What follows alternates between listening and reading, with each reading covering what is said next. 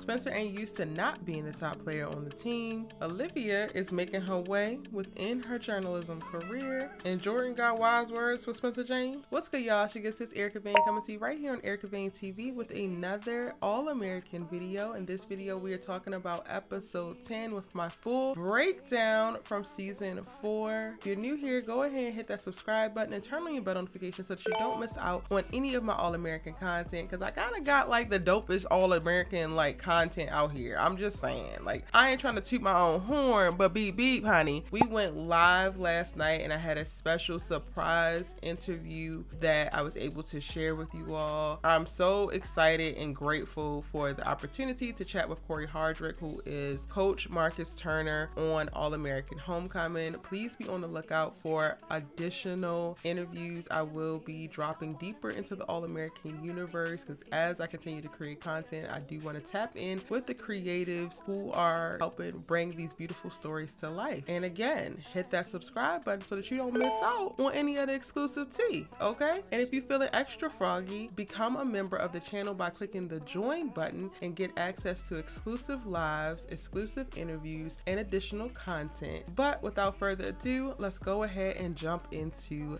this breakdown. So the theme for this episode is pre-season. They are definitely in all systems go mode. Spencer is starting up with training for the football team, and he cannot seem to get this schedule to align with what he is used to. And one thing I want to say, y'all, that this episode was so true to life. It sent me back to my freshman season, my freshman year in college. I've said this on numerous times. I'm going to continue to say it. It's probably one of the reasons why I am so obsessed with the All-American universe. I was a collegiate athlete, and when I tell y'all they got this right, they got this 100% right. You are literally, one day you are a high school graduate living your best life, frolicking about. The next day you are given a schedule, you're given a list of to-dos, you're given expectations for pushing yourself physically, whether it's conditioning or weight training or drills or whatever, and you really do have to hit certain benchmarks. And watching Spencer struggle throughout this episode to make it to certain things on time, to show up and show out, when in all actuality he really just needs to show that he can be consistent, and him thinking that he needed to bring one thing to the table when in all actuality he needed to bring another. I thought it was so beautiful, and again, I think that they did a really great job with it. It becomes very clear early on that the head coach ain't taking no showboaters. He is not one of those coaches that was recruiting Spencer before, y'all. He literally is all about the fundamentals. Show me that you solid, show me that you stable. And I was on Twitter and I saw a few people were pissed at this coach, felt like the coach was being mean to Spencer, but I actually didn't see anything wrong. Again, it really feels like they were trying to be as authentic as possible, and this is literally how it goes. When you are a freshman coming into a program, one, you do need to impress the coach, the head coach. One thing that Spencer has working against him is that he wasn't the actual head coach choice, right? So there may be other wide receivers who were recruited as well, or it could be an upperclassman or returning player who the coach has their eye on. So because Spencer was brought in by one of the assistant coaches, he's not necessarily going to be that person's priority, the head coach's priority. As we saw, the assistant coach, Coach Boone, was definitely having Spencer's back in this episode, and it made sense because he was his select, right? So again, that's 100% true to life. But when it comes to trying to make an impression on the head coach, one of the things that you want to show is not necessarily that you can do tricks and that you could be Deion Sanders and that you could give a good show, but to show that you are solid, that you can hit your routes 98% of the time, that you can, you know, improve with speed ever so slightly, that you can catch the same thing, the same ball, the same way every single time. That shows dependability. When we get the scene where the coach is talking about, oh, we don't take no showboating here, that is exactly what he means. He literally is saying that it's not about the glitz or the sparkle or the whatever. That kind of stuff is going to come from great opportunities within games. But can you do the fundamentals well? Can you consistently catch? Can you consistently route? Can you consistently, I don't know all the football jargon, y'all. I would have to give y'all a whole bunch of basketball analogies because that's what I actually play, or volleyball, but that's what it's all about. And it was so interesting watching Spencer go through that journey of awakening in this episode. I love that he went back and actually apologized to the coach and was like, okay, I totally see what you're saying. I definitely need to adjust, and I'm going to show you. I'm not going to try to tell you. I'm going to show you what I can do. I can show you what I can bring to the table. And that was really dope. It really put him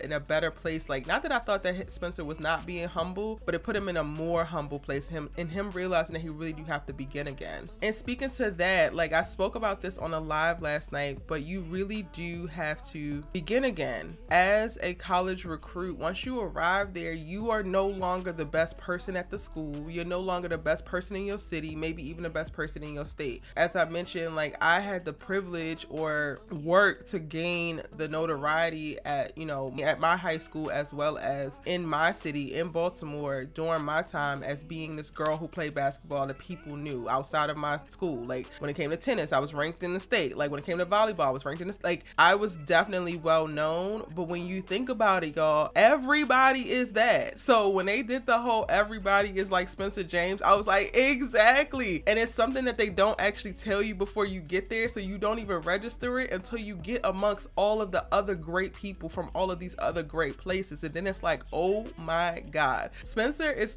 he has literally climbed this mountain in high school and became the top player, the best of the best. All hail Spencer, right? Like, that was definitely what it was given before. And guess what, y'all? Typically in life, the moment that we are at the peak of one mountain, we turn around and look and we're at the base of another. And that's exactly what's going on with Spencer. He is at the base of his collegiate career's mountain, and now he just gotta buckle up and start the climb again. And we know that Spencer has the work ethic to be able to do it. However, we get to see in this episode that he starts to question that a little bit. And honestly, it made for a beautiful episode. I love what they are doing with his storyline. I ain't gonna hold y'all. Them coming back from hiatus has been dragging just a little bit, and I wasn't necessarily too sure of what they were trying to do, but now that we're starting to get into more meat and potatoes of what their collegiate storyline is going to be, I am so very excited to see it continue to play out. Now, as Spencer is struggling with trying to hit all of his times and be on time for practices and different breakout sessions, position meetings, etc.,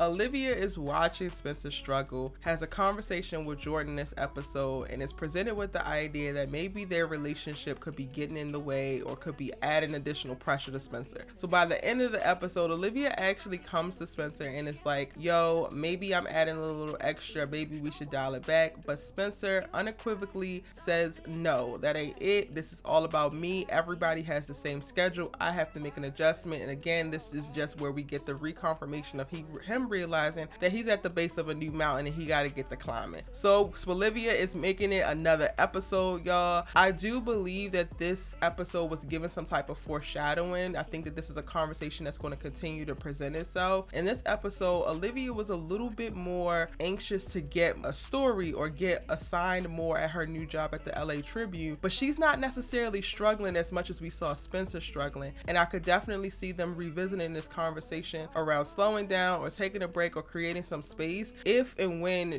her story starts to get a little bit more hectic as well. One of the things that we also have to think about is that both of them have yet to actually start school, I believe. This is the beginning of all of that. Like, they haven't even gotten fully thrown into classes and all that might come with that. I'm pretty sure Olivia is going to join the school paper or some additional clubs. So whilst Olivia is hanging on and they're speaking and they're communicating and they're so healthy and beautiful, I definitely felt while watching it that we were getting a little bit of foreshadowing, and I wouldn't necessarily be mad because they both would maybe have this conversation and make this decision mutually, but we gonna see. Now, talking about Jordan Baker, I want to take a second and gather him, because while what he did say to Olivia was true, and I love the fact that he was able to articulate, if Simone was here, it would be a lot harder for me to balance and trying to, you know, sneak off and have my snack breaks with her versus actually just staying focused and doing what I have to do and be here. That explains why we don't actually see him, you know, pining after Simone or seemingly like he misses her. That was a little nod to that, as well as to establish like that's a very clear a clear thing that couples go through, especially when they're, you know, doing long distance. However, they seem to be navigating it okay.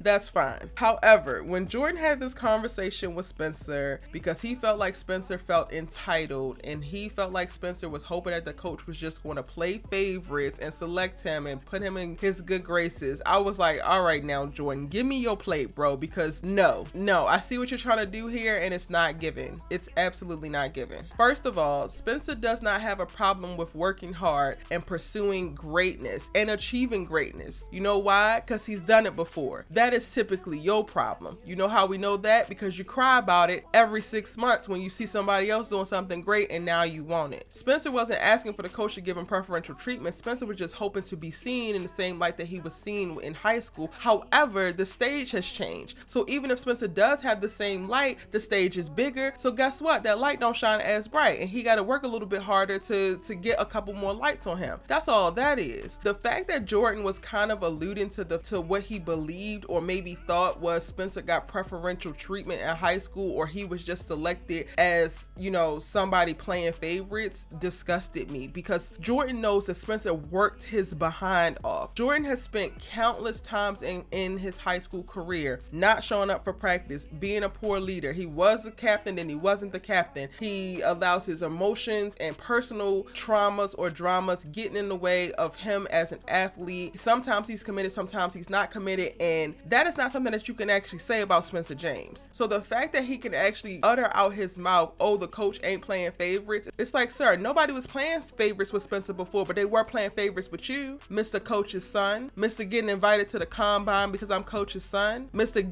getting to walk on a red shirt or whatever you did for the Platinum All-American game because you Coach's son. Like, let's not do that, Jordan. Now, I understand that the writers had to get that dialogue off because Spencer needed to be confronted with the idea of this ain't what it used to be, and while you could be good and all, nobody's going to pat you up or just put you in a place to, you know, highlight you if you're not actually the most stellar person on the team. That's cool, but what came out of Jordan's mouth, I wasn't necessarily feeling it, and it was definitely because it came out of Jordan's mouth. And also happening in this episode, Miss Tamia Cooper don't have nothing going on, much like her daggone storyline. So they have turned her storyline into the fact that she don't have nothing going on, and she is running patients ragged, worrying on her nerves. In an attempt to try to be a little bit more passive and keep her out of her hair, Patience asks Layla to have Coop help out with the showcase, which ultimately becomes a bomb that blows up in both of their faces because Coop turns into the manager from HE hockey sticks, y'all, trying to tell Layla that Patience now has this extensive writer for the showcase, doesn't allow Patience to go on before Kim Nitty because she's a star and she only opening up for Beyonce and some more, which ultimately ends up in Patience and Coop having a confrontation towards the end of the episode where Patience just has to lay everything out on the line and let her know, you're doing too much, I need a break. Sorry, scratch that. She gives her a suspension.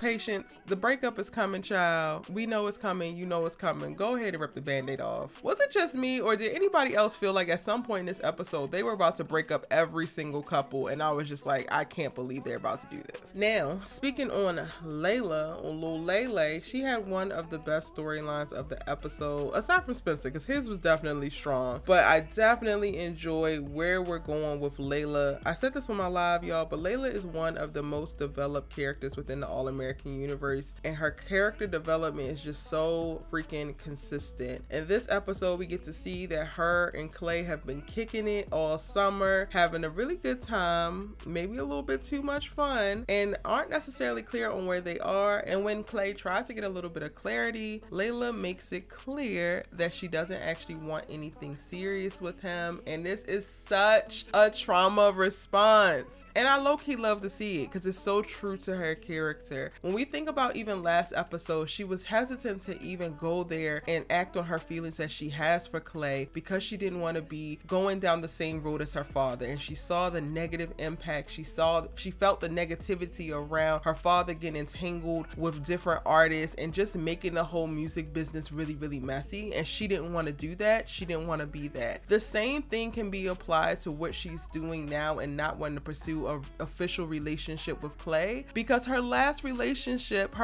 serious relationship where she actually allowed herself to fall in love and to be vulnerable and to give it all to something was with her relationship with Spencer. So it's Spencer's fault, y'all. Layla cannot move on. Layla cannot get into a new, healthy, strong relationship because she is terrified, and I don't blame the girl. The last serious relationship she was in ended up in her boyfriend boyfriend professing his love to her best friend and keeping her in the dark in a fake relationship for 4 months. It's giving me trauma as well. And I'm not excited for her struggling with this, but I am excited to see how she's going to come out of it and how her character is going to navigate and grow and heal from what happened, because we haven't really gotten to see her actually process it. We've seen time pass. We've seen her prioritize her relationship with Olivia and get back to a really great place with Olivia, but we don't know how she was able to get over it. We kind of went from the end of season 3 where she's telling Spencer, yo, I just need time. You're a great person. I know that you're a great person. You've always been a great person. However, this hurts and I just need time, to now in season 4 being able to be around Spencer and Olivia, register their relationship. Even in this episode, y'all, she was giving Olivia advice on relationships and speaking about how sometimes it can be hard when you're trying to focus on a big thing, but you also have a real relationship to dial in and give your energy to. And as she was speaking on it, I was just like, I don't know if I like Olivia and Layla talking about relationships. Like, it was giving me cringe. Not that they were saying anything cringe worthy, it just, I felt awkward for Layla. So in seeing how she responds to Clay, like wanting to make things more serious, more official, I'm just like,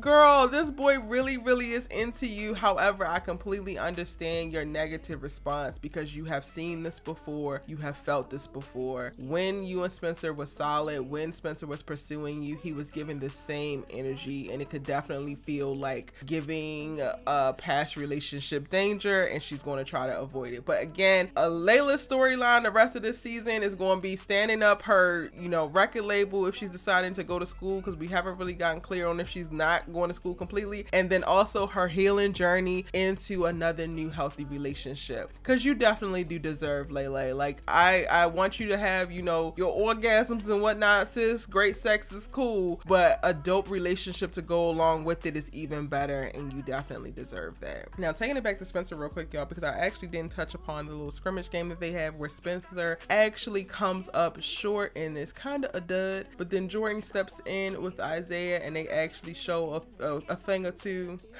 Personally, I just feel like it's Spencer putting too much pressure on himself that caused him to crack under said pressure. And I'm actually a little excited that Jordan gets to show off a little bit, as well as Isaiah. I wasn't expecting to see Isaiah on this team, so even seeing him being a walk-on as well, Jordan has this little buddy that he gets to navigate this whole process with. We're gonna have to wait for another few episodes to see if this is going to be a thing of Spencer really struggling and Jordan really shining. I ain't even gonna hold y'all, I'm very new to seeing this, so it feels like an anomaly versus the new norm. It is what it is. And other storylines that we didn't actually ask for, but I guess y'all excited about it. Billy Baker gets to be the new interim principal as Grace and Denise are scouring the school to try to find a replacement for Carter. And at first, Billy doesn't actually want it, but then ultimately he doubles back and asks for it because he don't want the random shop teacher to be his boss. I personally think that Grace should have been the next choice, or hopefully she is the choice for permanent principal. The fact that she didn't even think about herself, I'm just like, man, what is you doing? Because the way that you have been involved, the way that you have been helping the school to curate safe spaces for these kids and adding additional culture and perspective and fighting for them, it makes 100% sense. But okay, we're gonna give Billy Baker the principal spot. Go ahead and give it to him for now, child. He don't actually care about it, but so we're gonna see how he do.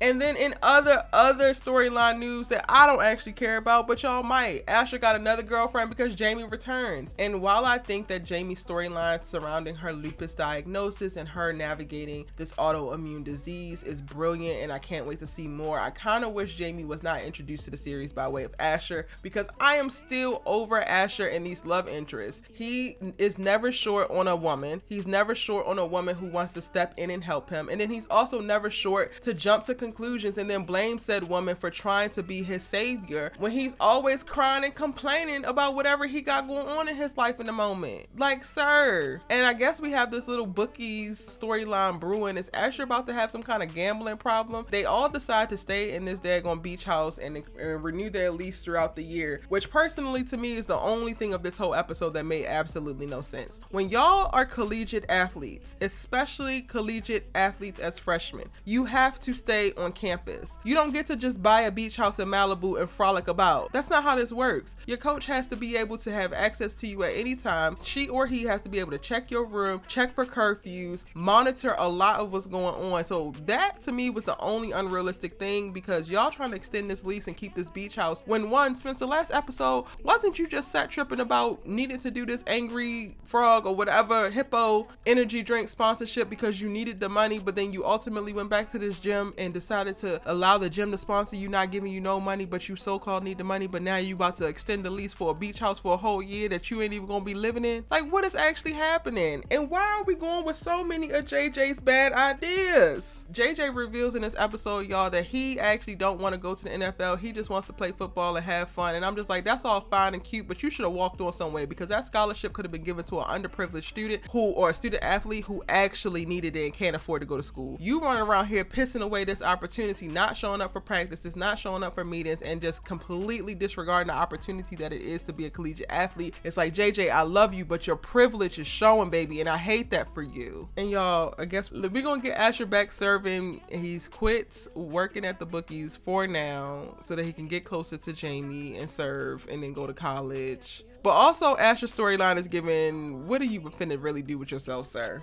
All right, I think that that's my full breakdown. It was a little long this time. Please be sure to go back and check out my live. We actually had an amazing time on live, and I would love for you to join me every Monday night at 8:15 p.m. Pacific Standard Time. I know it's a little late. However, we talk about both All-American and All-American Homecoming. This has been my All-American breakdown. My All-American Homecoming is to follow right behind this so that you have a ton of content to binge on the channel today. If you're new, hit that subscribe button and turn on your bell notifications. Go ahead and drop 4 football emojis into your comments so that I know that you made it all the way to the end of this video. You a real one, and I gotta show you some extra special real love. Until the next one, bye.